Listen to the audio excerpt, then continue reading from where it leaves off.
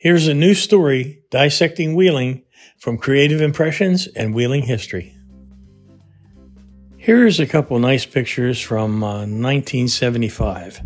And this first one, you're looking east toward High Valley General Hospital, and they're just preparing to build the addition of OVMC to that area.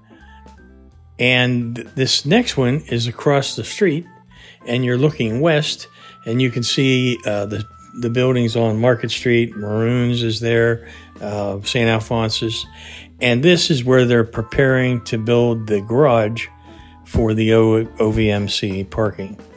I hope you liked this story. If you want to support what we're doing, hit the like, share, and thanks button.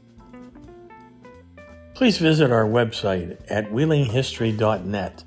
We have 10 books related to wheeling history, and we have a 12-page flood supplement from the 1936 flood.